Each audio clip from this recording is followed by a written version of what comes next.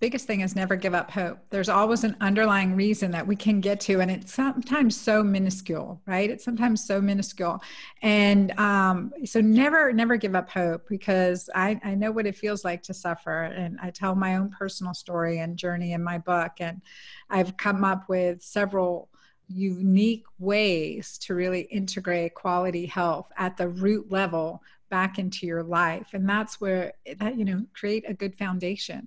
And from there, all good things will come. I mean, really, our body is so intelligent, it will fix itself. So never give up hope. Keep looking for answers.